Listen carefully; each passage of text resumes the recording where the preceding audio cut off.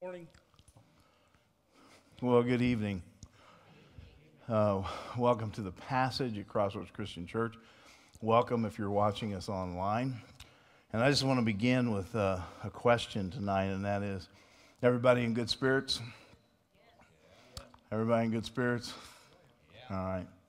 That's good, because we should be. We win. We win. Your candidate may not win, but your candidate may win. And it doesn't make any difference. We win. I'll tell you something. I was going to say this for a little bit later, but I'm going to tell you, I dressed up today. And I dressed up for a reason. I dressed up because we can celebrate that all the crap is over. And I mean that because it's one of the most frustrating things as a church leader to know that in this nation the church is divided and it should not be. And so I actually... I kind of talked about this today with a couple of people. Poor Robbie, I went in and talked his ear off.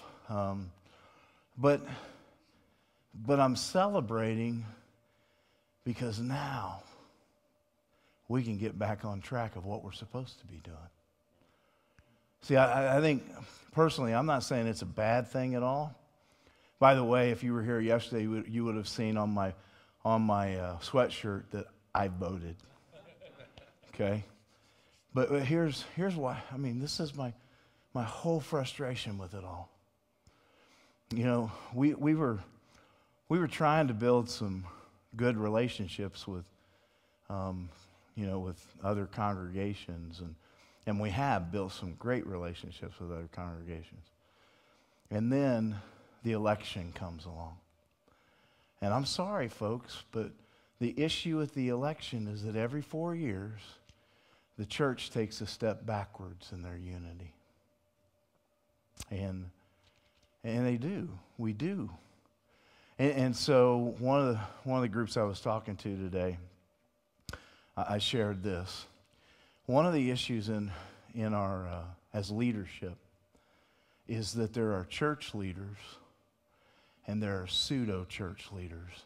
I hope you know what I mean by pseudo-church leaders. They call themselves the church, but they are anything but preaching the gospel message and building and making disciples. You know, I hate this fact that there are preachers who stood in their pulpits. They stood in their pulpits and they made declarations about who you should vote for. It's first of all, it's unlawful. But for some reason, they get away with it. And I'm sorry, but if it upsets some people who do that, then they need to be upset. In fact, what they need to do is repent. And so anyway, tonight I just thought as we begin to look at Joshua, man, what a perfect message! What a perfect message to begin the work that we're supposed to be doing, which is building the kingdom. All right? And so there in Joshua chapter 1, verse 1, it reads this way. After the death of Moses, the servant of the Lord said to Joshua, the son of Nun, Moses' assistant, Moses, my servant, is dead. Now therefore arise. Go over this Jordan, you and all this people, into the land that I am giving to them, to the people of Israel. Every place that the sole of your foot will tread upon, I have given to you, just as I promised to Moses. From the wilderness and this Lebanon, as far as the great river, the river Euphrates, all the land of the Hittites to the great sea, toward the going down of the sun, shall be your territory. No man shall be able to stand before you all the days of your life. Just as I was with Moses, so I will be with you. I will not leave you or forsake you.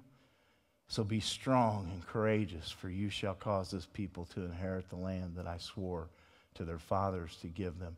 Only be strong and very courageous, being careful to do according to all the law that Moses, my servant, commanded you. Do not turn from it to the right hand or to the left, that you may have good success wherever you go. This book of the law shall not depart from your mouth, but you shall meditate on it day and night, so that you may be careful to do according to all that is written in it. For then you will make your way prosperous, and then you will have good success. Have I not commanded you? Be strong and courageous.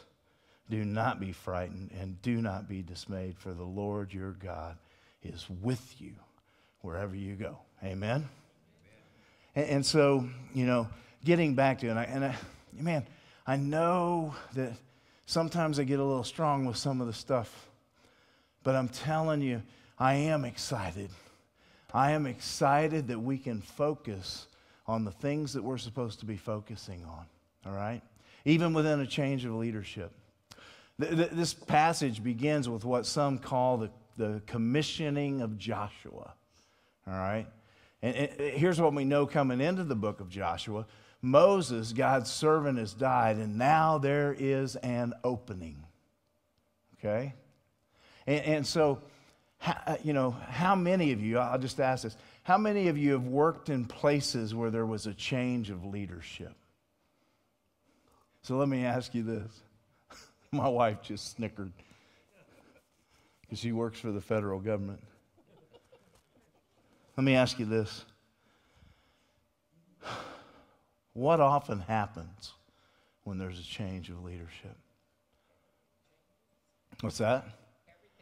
Everything changes. Y'all remember whenever, who was it? Bill Clinton, when he left office. Wasn't it Bill Clinton when he left office that he took all the W's out? All the staff took all the W's off the typewriters because it was George W. Bush who was coming into, I actually worked in a plant that closed, and so I know what happens sometimes is that as there's a transition of things, people sabotage things, for example. And so the point is oftentimes when leadership changes, there's a lot of chaos, isn't there? And there's a lot of messing around, okay? And so let me share you a truth concerning God's leadership.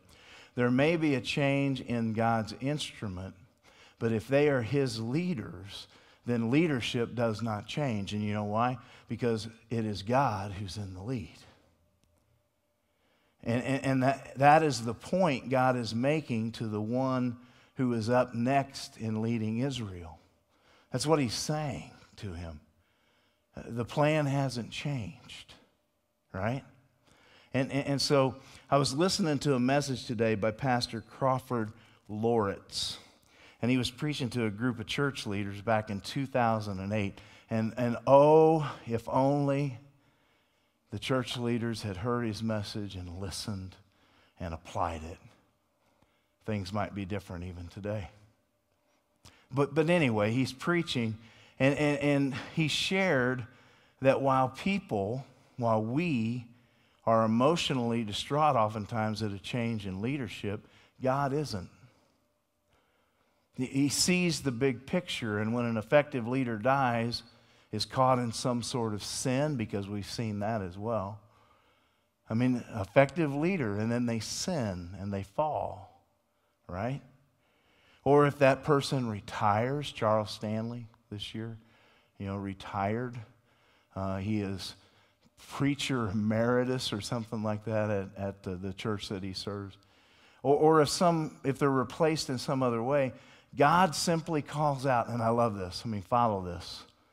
Because the illustration that Laura used was this. When Billy Graham died, man, there were a whole lot of people who were sad. Because one of the greatest preachers to have lived in the 20th century and preached in the 20th century and 21st century, as far as that goes, passed away. Laura says this: God wasn't up in heaven going, oh my goodness, what am I going to do? He simply turned and he called out, next. And seriously, I've been thinking about that a lot. Part of it is because every year I'm going to be 58 years old, and I get people in our congregation sometimes who say that you're just a youngster, right? will live in my body for a little bit. Right? So I'm 58 years old. I've preached, man, what have I preached? 36 years? 36 years I've preached, you know. Now, not all of it was in a congregation in a located place, but we've been here for 21 years. In January, it'll be 22 years that we've been here. And so I've started thinking a lot. You heard me use the illustration that I talked to Lynn Laughlin one day. I said, Lynn, I am just trying to do the least amount of damage with what I have left to finish well. And then I listened to that sermon today by Lawrence. You ought to go back and listen to it. I borrowed some of it tonight, okay, just so you know. But you need to hear him preach this message because it'll stir you. He says, quit talking about the regrets because that's not where you're going. And man, I believe that. I mean, he reinforced that in me today as I listen. But I love that illustration of when we wring our hands because someone retires, someone is replaced. I mean, even if someone falls, that congregation needs to understand that God has someone that he can turn around and say, who's up next? And as Christians, we also need to understand that, right? Because we're all going, as long as Jesus tarries and the Lord doesn't come back, we are all going to go that way of death. Yes. Yes. Crawford, Crawford. Loritts, Loritts.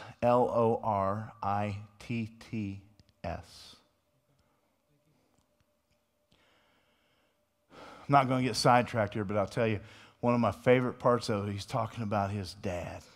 His dad was a man of faith too, and Crawford says about it, his dad taught him this lesson, that you do not walk away. Now, one of the things that I'm so very, in a good way, that I'm so very proud of, there have been a number of times when I've wanted to walk away in ministry. And I'm sure there have been a number of times, maybe some of y'all have wanted to walk away from here, but you haven't, and I haven't.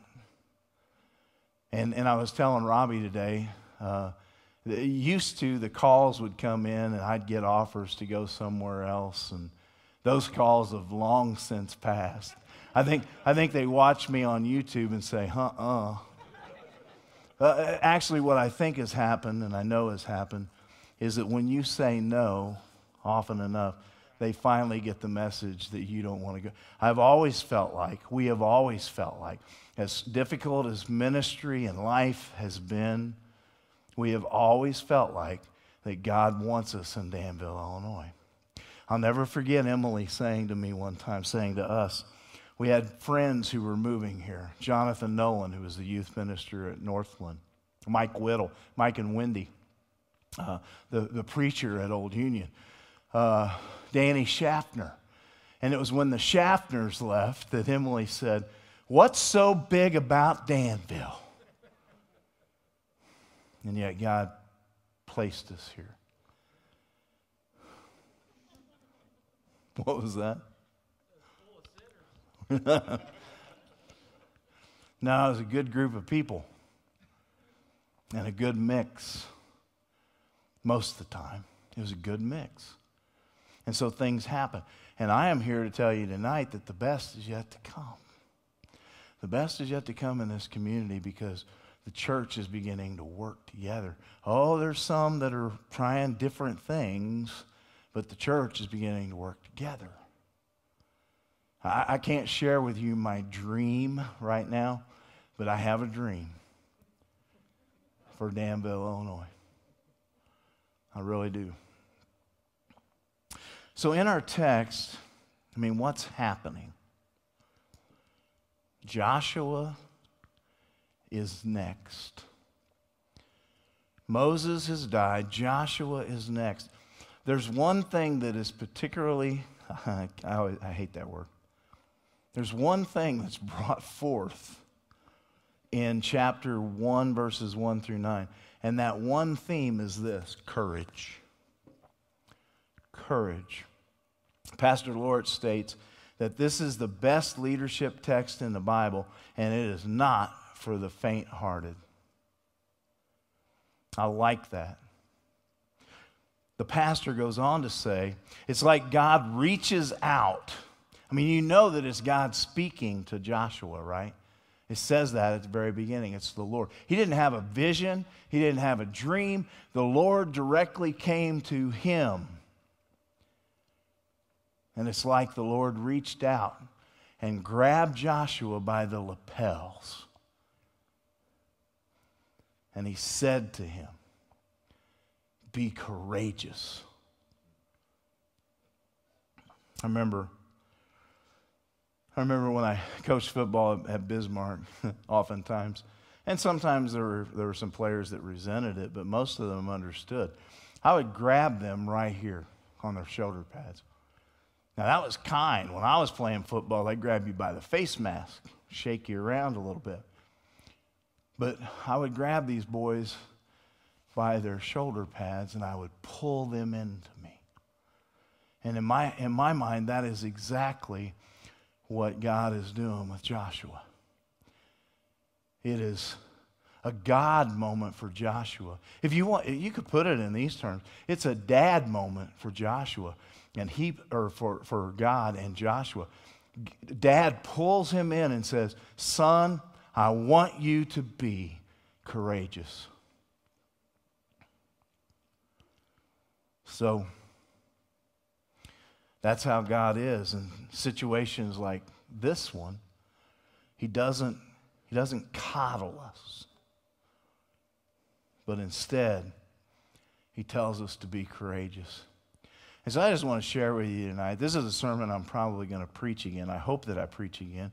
I hope I preach it to some of our pastors and leaders in this community. But what this does, verses 1 through 9, is it presents a fourfold description of what courage looks like.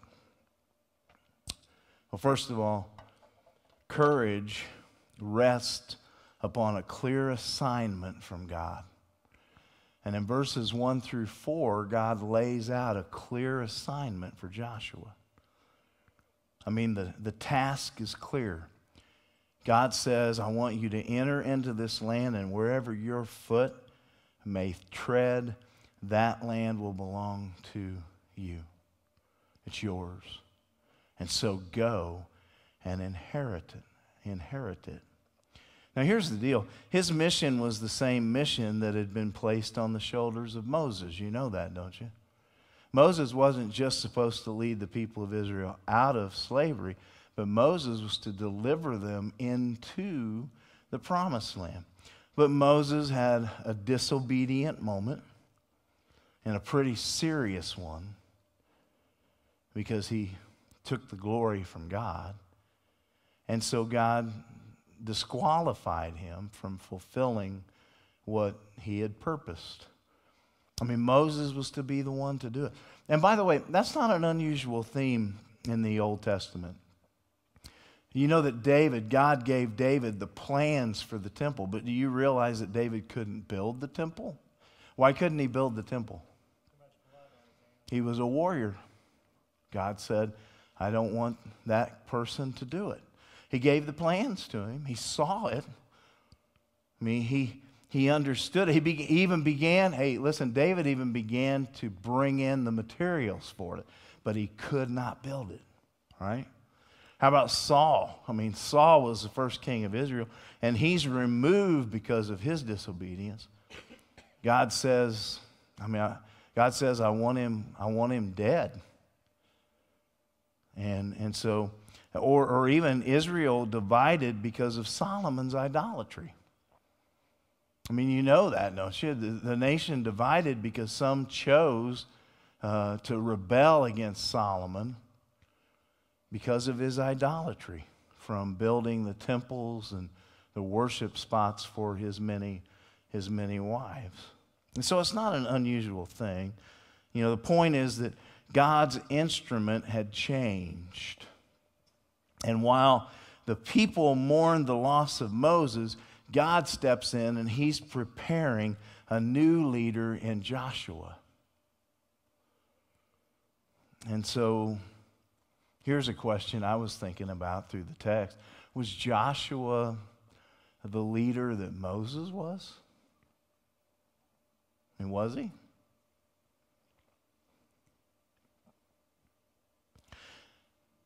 So here's how I answered. Yes and no. On the no side, I said this. On the one hand, he's probably not the leader that Moses was. If you remember what Exodus 34:10 said about Moses, it said, "And there has not arisen a prophet since in Israel like Moses, whom the Lord knew face to face." I think we even repeated that last week, didn't we? There's not been a prophet that's been risen up or has been arisen who was like Moses. And so on one hand, no, he wasn't the leader that Moses was. And by the way, this is interesting to me, Joshua is probably the one that wrote that down. I mean, it's probably Joshua who finished the book of Deuteronomy, and so that he probably wrote that about Moses. On the other hand, Joshua was the leader that God chose. You see, God is not in need of worthy men. It is God himself who makes men worthy. I'm going to repeat that, and there's a reason I'm repeating it. God is not in need of worthy men, but it's God himself who makes men worthy. Why is that important for us right now? Because possibly we're going to have a change of leadership. And I understand there may even be someone here who voted for Biden. You could have voted for Trump. Quite frankly, I don't care who you voted for. Because God is not in need of worthy men. It is he who makes men worthy. You want an answer for why Paul says that we should pray for our leaders? Because only God can change their hearts. Only God can change their hearts. And he is quite capable of doing it. And the other part to that is this. Was Joshua the kind of leader that Moses was? No. But yet, yes, because he is the one God chose. May I remind you that whoever our candidate is, or whoever our president becomes, and we learned that in February or so. I mean, seriously, you know what's going to happen. Either one of them, whoever wins, the other is going to contest it. They're not going to concede. And it's just going to be a mess for months. It is. But you know what? It's okay. Because the one who goes into the presidency eventually in 2022, the one that goes into that position has been chosen and placed there by God. And so Paul says, pray for them. Why do we pray for them? That the Holy Spirit would penetrate their heart and their mind. All of our leaders could use prayer. Jennifer pointed out, and this is it has been, in 2022, it will be 50 years. It has been 48 years since Roe versus Wade. And during presidencies, during their terms, pro-life presidents, pro-life Supreme Court, it has not been overturned, folks. But the good news is that our God is still on the throne. And so we speak against those kinds of issues. In fact, to me, that's the biggest issue. So we speak to it, and we ask forgiveness as a nation for it. Christians are pleading with God that this nation would be forgiven of that kind of thing. God's going to deal with those people someday. And so coming back, I got to come back. The point is, whoever is in the position, they don't always have the control. I mean, seriously, right now, let's say Biden wins. The Republican Senate balances some of that out. That's the games that people play.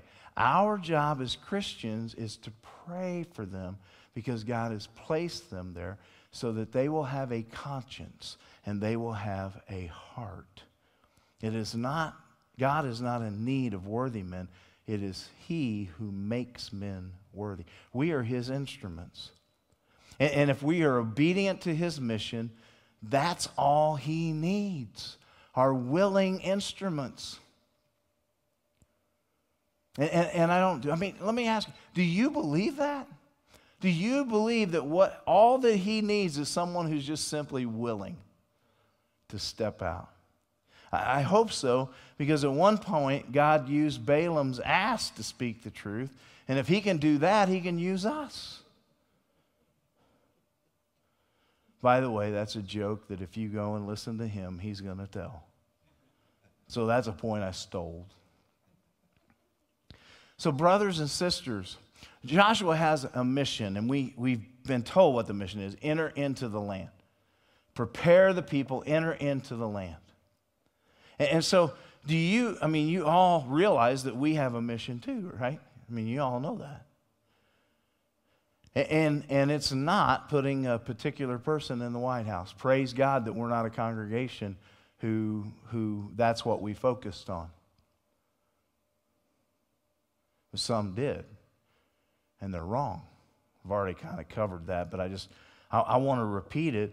Our purpose is not to put a particular person in the White House, or as mayor of Danville, or we exercise our constitutional right to vote, to speak, to give our opinion of who should be there. By the way, in the state of Illinois, if you vote Republican, people say, well, it's a wasted vote. No, it's not. The popular vote sometimes counts too. And so we speak, we vote. I guess, never mind. So we have this mission, and it's not that. So can you tell me what our purpose is? What is the purpose of the church? To make disciples. To bring people to a point where they encounter God. To bring them to a point where they are equipped by God. And so that we can send them out and they can emulate Jesus Christ. And it's right over there. I mean, it's bringing people to His presence. It's becoming a community of people and then exercising what God's passion is, what His mission is. And His mission is to make disciples. He wants us to make disciples. Why does He want us to make disciples? Because the more disciples that are made, the more that the kingdom of heaven grows, and the more people who are rescued from their sin and death, and we celebrate that together in heaven one day. And so that's our mission. Man, can I just tell you, we have been so confused about what our mission is. Along the way, we help a little bit with marriages. Along the way, we will help with people who are dealing with blended families. Along the way, we will help with people who have addictions. Along the way, we will help people who have unbelief. But the whole goal is to bring them to the point where they are solid. And for the past couple of months, that's not been the focus of the church as a whole.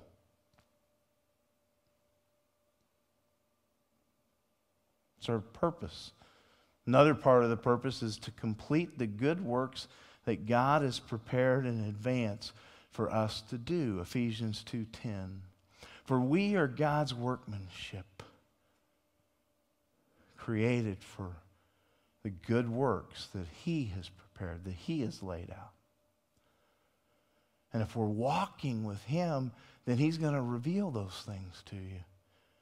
Can I tell you something? It might just be a word of kindness. It might be that the gas station attendant that you've dealt with, for years, few years, that you decide to hand him a $10 bill and say, I hope you have a good day. And I'll tell you what will happen. They'll look at you like, are you nuts? You want me to have that? And I'm telling you, I don't always do that, but if I feel like God is speaking to me to do that, I do that. Because I think of Ephesians 2:10. It may be opening the door for some. I'm serious. I mean, we have so overcomplicated what it means to evangelize. It can be sitting down with someone that's a coworker and you just listen to them for a time. You are doing a good work in them. We have so overcomplicated it. And that's one of my goals at the beginning of the year, by the way, because we're going to be looking at the Great Commission. And we're specifically going to be looking at families. Because here's what I don't think a lot of families realize. When you raise your children, do you know how many times in the last 24 hours I have heard people say to me, I am just so worried for my kids and my grandkids. Well, if you are, then you better start teaching them. Because it's your responsibility, not mine. My responsibility is to equip you. Now, my responsibility is also to lead by example, okay? Just like some other leaders who are in here. We're to lead by example. And so we teach them. Do you not realize that that's exactly what Israel did? Hear, O Israel, the Lord our God is one. Talk about it as you walk along the road. Listen, let me illustrate it in this way. I had the opportunity this past week. Jennifer and I was picking the boys, not just this past week, it was, what day was it, Monday? Pick up the boys off the bus. All right, so Monday I picked the boys up off the bus and they begged me, can we stay here so that our friends can come over? And so I said, yeah, we'll do that. I'll call Mom, Grandma, and Granny, and I'll call Mom. And so I called them. I said, is that okay? They said, that's fine. And so Maddox, he runs off and he goes down to Tiff's house to play with Levi. Ryland came over to play Fortnite with Riker. And right there, I immediately had an issue. Sorry. I immediately had an issue because there's 2 dogs in the cages inside and they're barking and they need to go out. And my grandsons are at an age where they're old enough to take care of that. And Pawpaw shouldn't have to take care of it. So I told him. Listen, we are willing to do that to lead our children. Why aren't we willing to sit down and read them a story from the Bible? I mean, why aren't we willing to kneel beside their bed? And maybe some of y'all did that. To kneel beside their bed when they're sleeping and to pray over them. Because that, ladies and gentlemen, brothers and sisters, that is the act of making disciples. See, I'm telling you, things are going to squeeze in on the church. They are. And as I'm replaced as a leader, and as you're replaced as a parent or grandparent, not replaced, but as you were removed, the hope that we have is that we have taught our children well. Crosby, Stills, and Nash.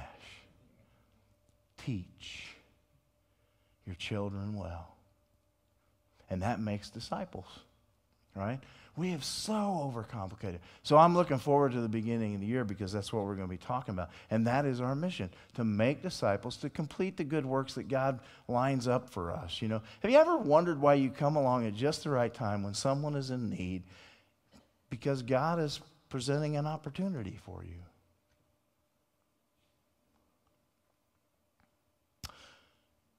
Courage also rests upon the assurance of God's presence. Look again at verses 5 and 9. God says to Joshua, "No man shall be able to stand before you all the days of your life. Just as I was with Moses, so I will be with you. I will not leave you or forsake you." Verse 9, "Have I not commanded you?" Is it not me who's speaking to you, God says? So the children of Israel who come to their destination, they are on the verge of entering the promised land, the location which was dedicated first to be the home of Abraham's descendants. I mean, this goes back generations. It goes back 500 years or so, that the promise was originally made that your descendants, who will be as numerous as the stars and as numerous as the grains of sand, that are along the beach, your descendants will live here. And so they're on the verge of entering in. And so the question is, do you really think that God would leave Joshua high and dry? I mean, we know the story, right? And so as we tell the story, we would say, that's ridiculous. God is going to step in. It reminds me of some of the old cartoons I used to watch, and I don't even remember. Some of them were so old, I don't know the characters in them, but I remember, you guys remember the one where the guy would always take, what was his name? Dastardly?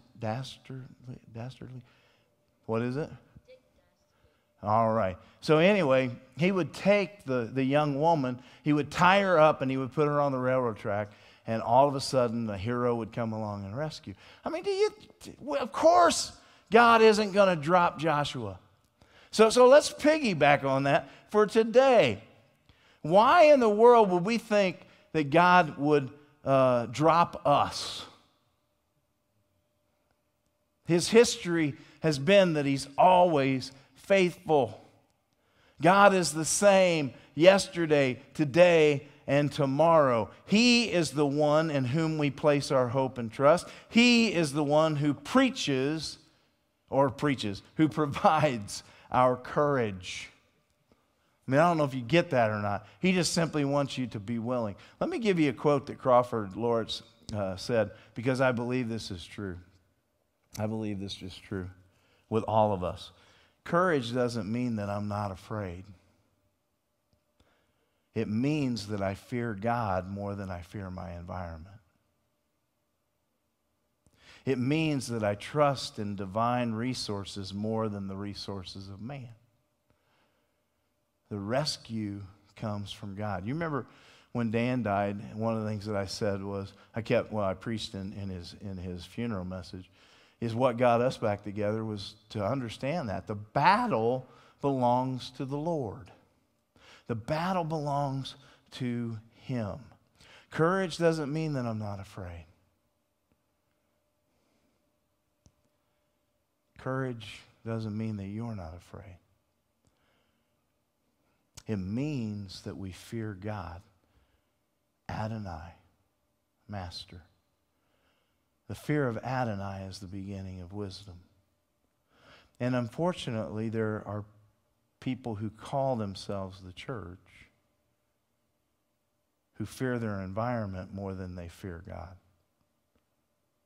And those people need rescued. It means that we trust in what He gives more than what man gives. That's Crawford Lawrence. Philip Brooks said this, and I hope this opens a good can of worms, okay? Phillips Brooks said this, don't ask for tasks equal to your powers. Ask for powers equal to your tasks.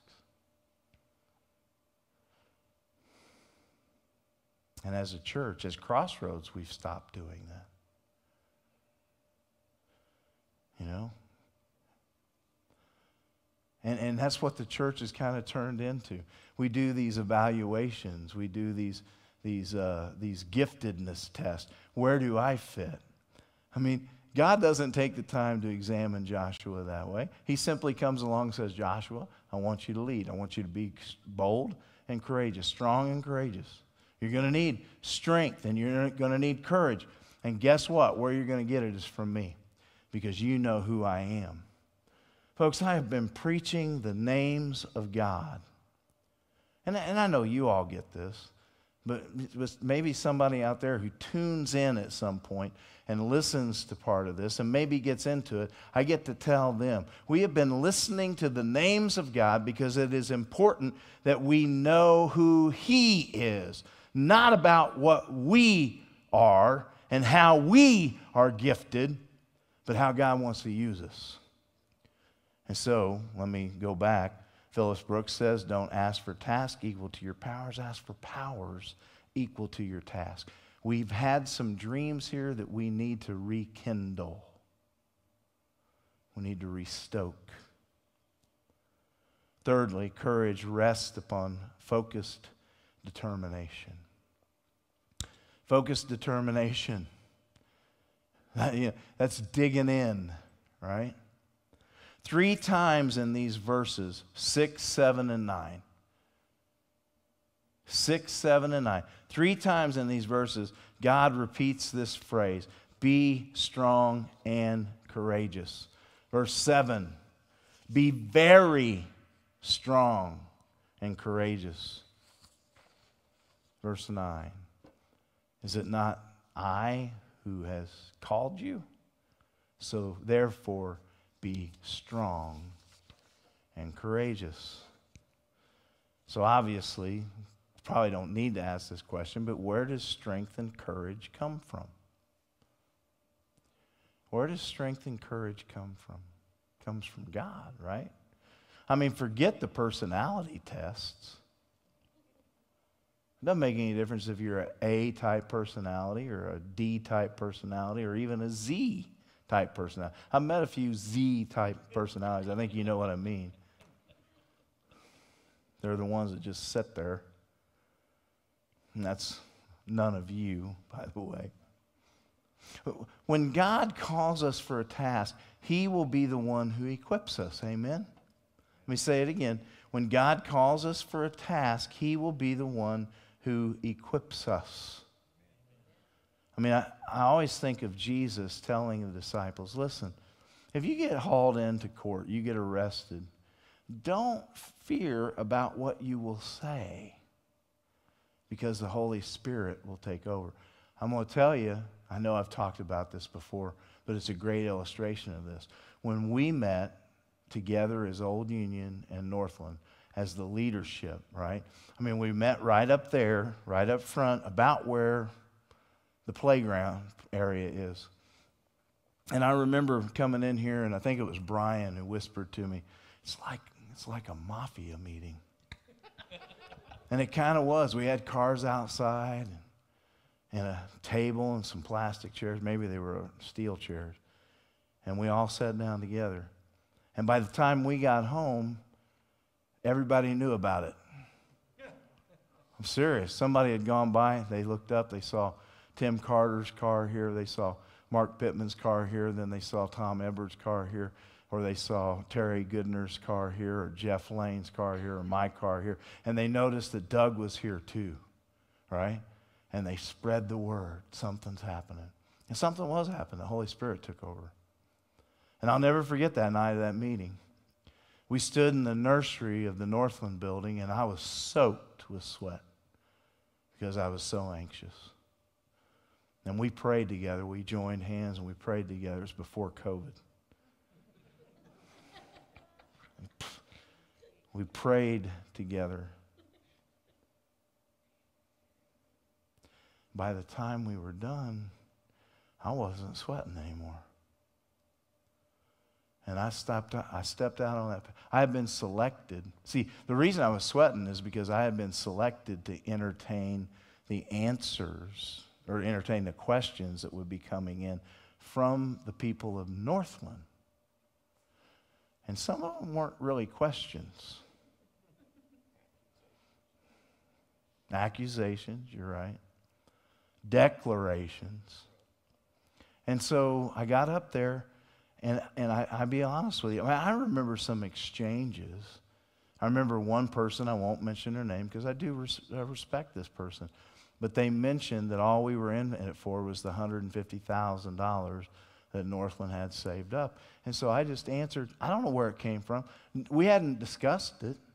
I just said this, well, if that's a hang-up, then spend it, right? I mean, $150,000 would have done some things, you know. We might have had something a little more fancy in here. But God led me to say, spend it. And I'm serious on that. He took over and there wasn't an anxious bone in my body. And so the promise is true. I think of that promise all the time. He is going to give you what you need. Well, they might ask me a question that I don't know. Well, then tell them you don't know.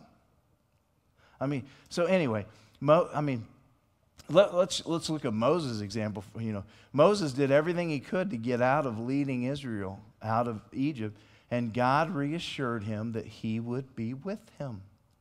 And God reminds Joshua the same thing. I am with you.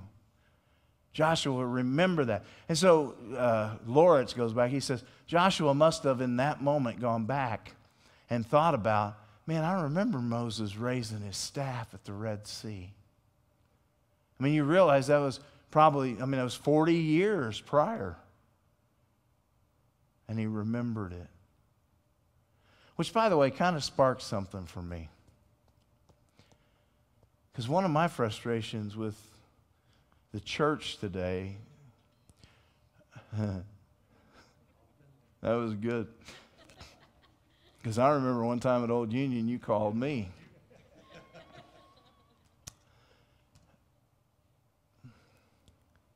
But you know something, I've listened to thousands of sermons. And there have been times when I thought that someone used an illustration that was out of date. And even on Sunday, I made mention that I was using an illustration from 1998, right? And some preachers would say, well, that's way too old, you know. And we do the same thing with our music. And it frustrates me because not all old music is irrelevant. I walked in there today, well, I'll get to that in a minute, but I'm going to tell you about going to a prayer meeting in just a minute. But I walked in there, and the song that she was playing was My Tribute. My Tribute was a song from the 70s by Andre Crouch. How can I say thanks for the things that you've done for me? You want to take over? That was the first solo I ever did. Miles said it was the first one he ever sang. To God be the glory. To God be the glory. To God be the glory for the things He has done. Man, if that song isn't relevant right now, right? And so I thought, man, this is cool. And I wanted to go over and say, you know, I've sung most of my life. But I didn't do that. But anyway, you get the idea, right? God is going to give you what you need. And so I want to ask you just a couple of more questions tonight, church. Isn't it time that we determine to collectively fulfill what you and I are called to do in Danville, Illinois? You agree? It's time, right? Isn't it time that we obey the desire of God? And what is His desire? What is His passion? It is mission. And it's one mission: to make disciples. And along the way, we do these good deeds. Well, why do we do the good deeds? To get their attention. so that we can make disciples. And so it's time that we step out. And I know right now, in this moment, even the people online, I'm kind of preaching to the choir. But here's what I want to build. I am not preaching in such a way, and I don't think you feel that I'm preaching in such a way, where I am condemning any of us. I'm trying to pump us up. We have a purpose, and we have a mission, and it's about time that we get on with it. And so I celebrate that some of this stuff is over. It's not solved yet. But I celebrate that it's over so that you and I can get back to our purpose. And not just us, but other congregations here in town. So that we can serve together in Vermilion County. So that we can be missionaries in Vermilion County today together. I talked about the prayer meeting a little bit, but I want to tell you something else about it. See, the thing is, where I got hit today was that Crawford Loritz said to the group of people that were listening, and as I was listening, whether it's, 12 years later, I'm a part of the group he's talking to. And what he said was, God has been laying some things on your heart. You just need to act on it. And he says, some of y'all, God has laid things on your heart, and you just kind of try to push it off. You're like Moses. You may be like Joshua. Joshua doesn't share his opinion in here, okay? He shares it later. But the point being is that I went to that prayer meeting today, 2 weeks ago. I'd already heard about it. Chelsea had brought me the book. He's following a pattern from 1857 in New York City. And I believe it started the Second Great Awakening in our nation. This prayer group coming together at noon. Stay for 5 minutes, stay for 10 minutes, stay for 20 minutes, or stay the whole hour. But the point is, when the hour's done, the hour's done. And so I had already gotten the book. I'd kind of thumbed through it and read it a little bit. And the invitation, the flyer. Didn't know who this guy was. Well, I met him today. And part of it was, I'll just mention that in one of the Bible studies that goes on here, Carol Finley asked me. She saw it in the paper, right? It wasn't in the newspaper, right? And so she asked me, have you been to this? I said, no, but I thought about going to it. See what I'm saying? God had laid it on my heart. I thought about going to it. And so she started talking to the ladies. Well, maybe one day we'll do this, and then we'll go down there. And so that was 2 weeks ago. So today, I listened to Crawford, and man, what happened? I happened to think that they were going to be praying at noon. And I thought I was pretty much prepared, for tonight. And so I thought, you know what? I have time for this. And can I just challenge? Some of y'all may have time for this. I know I'm talking Southern. I don't know why I'm doing that. But some of you may have time for it. And I'm going to be calling some church leaders this week. And I'm going to tell them, you may not think you do, but you have time for this. Why? Because I'm determined. Man, I'm determined. I'm determined in the next 4 years. This wasn't even my notes. But I'm determined in the next 4 years to unite the church as best that I can, whether it ticks some people off or not. So, I will work with any biblically centered, and I stress that, biblically centered congregation to promote unity in the church. And I am determined that for the remainder of my ministry here to faithfully and passionately commit to equipping our part of the kingdom, to equipping Crossroads for carrying out the Great Commission. And I will do that by setting the example. See, I'm determined to be strong and courageous because I want to trust Adonai, my master.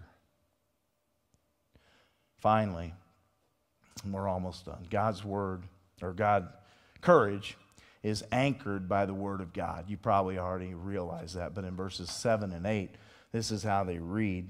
It says, only be strong and very courageous, being careful to do according to all the law that Moses, my servant, commanded you. Do not turn from it to the right hand or to the left, that you may have good success wherever you go. This book of the law shall not depart from your mouth, but you shall meditate on it day and night, so that you may be careful to do according to all that is written in it. For then you will make your way prosperous, and then you will have good success. Prosperous and good success. It is not about health and wealth. It is about being in good standing with our Lord. Amen?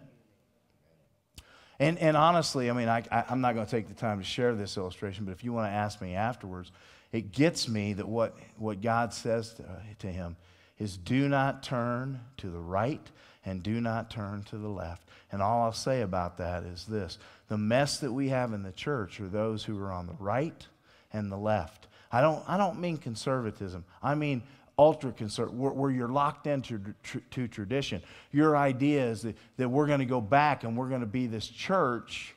And folks, it's too late. We have to focus on the kingdom. This country is not going to come back to God. But we can build the kingdom and bring people into and introduce them to him. And I think that's what so many people misunderstand. It's not just a problem on the left. It is those who are locked into tradition of what this nation should look like. And it's too mixed up now. So, not being unpatriotic about that, just being real. But what we can do is what we're called to do. I mean, look at some of the warnings here. He says, don't turn to the left or right. Be careful to do all that is in the law. Do which Moses commanded you. Do not let it depart from your mouth. Now, does that necessarily apply to us because it's the law? No. We're under the law of grace. But there are certain things that apply to us: faith, hope, and charity. And the greatest of these is charity. Love, right? And also Jesus said that we are to be a people who speak the truth. If we're plugged into him, then we will share the truth. We'll always be compassionate about it. We'll always be passionate about it. And we will be faithful with it, that we speak the truth. And so those are our laws, and we do not depart from them. No matter if it might hurt someone's feelings to tell them that homosexuality is a sin. And you all know that. I used to pound that kind of stuff. I'm done pounding it. I'm not pounding it. I'm just simply making a statement. And living together is a sin. And having sex before marriage is a sin. Those are the things that we need to stand up and talk about. Drunkenness is a sin. We condemn sin, and we do so lovingly, understanding that we are all sinners and we are saved by the grace of God. That is our law. That's what we're committed to. And we don't go to the right of that. We don't go to the left of it. So can I remind you that the success of our mission is tied to that same kind of truth? We must proclaim the word of God to each other, to those who have wandered off, and to those who have still not heard. That is our job. We proclaim the word of God to each other mainly to encourage. We proclaim the word of God to those who have wandered off to convict. And we proclaim the word of God to those who still have not heard, so that they might turn to him. We need to meditate on the word of God.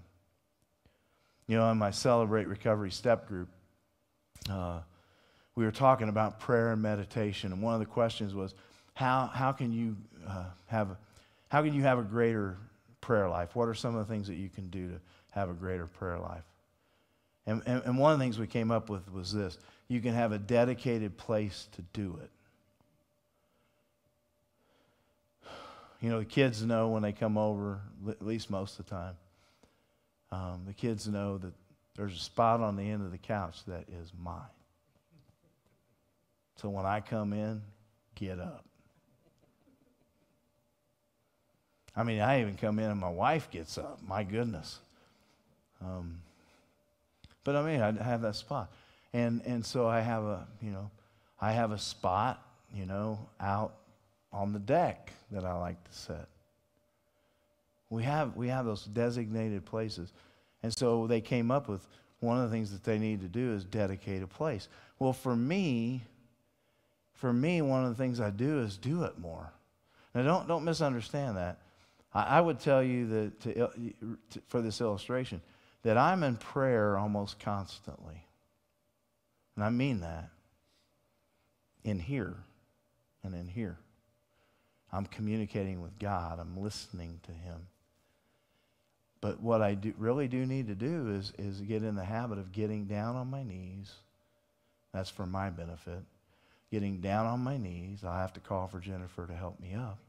But getting down on my knees and praying to my God, showing Him the respect and doing it out loud.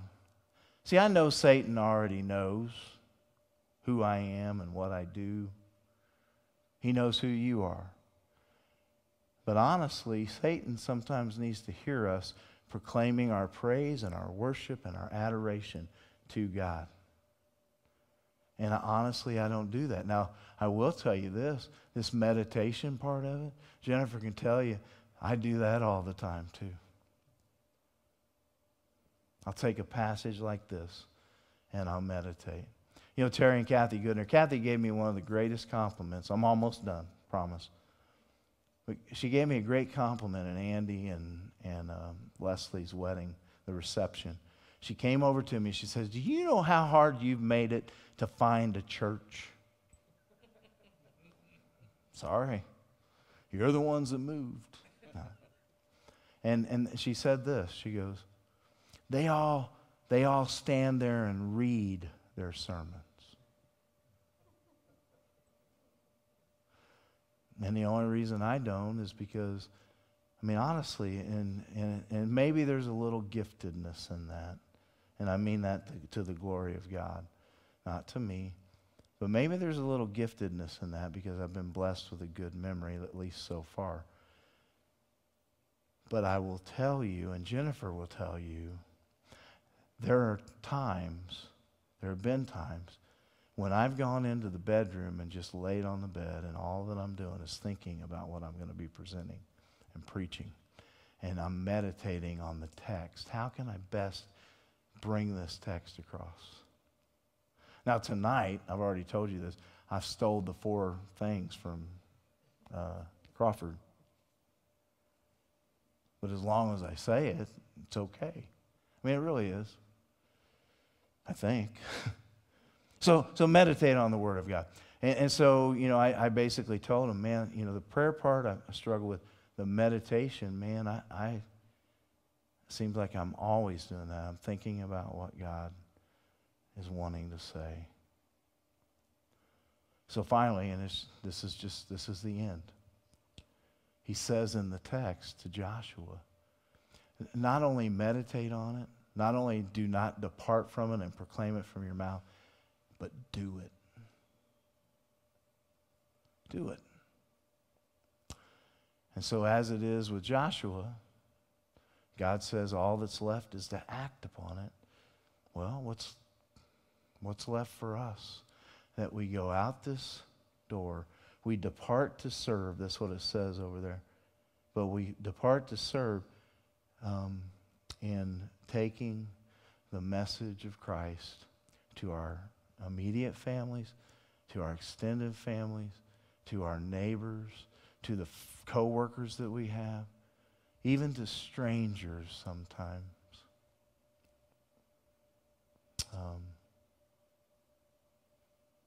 Let's go do it. Amen? I'm done. Father, we thank you. We thank you so much for tonight. And we thank you, Father, for living in a nation where we do have the right to go and to vote. But even beyond that, Father, you call us to be strong and courageous. And so the headlines of tomorrow or the headlines of next week, they do not move us. Though the mountains may be moved into the sea, and though the ground beneath crumble and give way, we can hear our Father singing. I can hear my Father singing over me. It's going to be okay. And so, Father, with that confidence that our future is secure in you, may we go boldly and may we be strong and courageous. We pray in Jesus' name. Amen.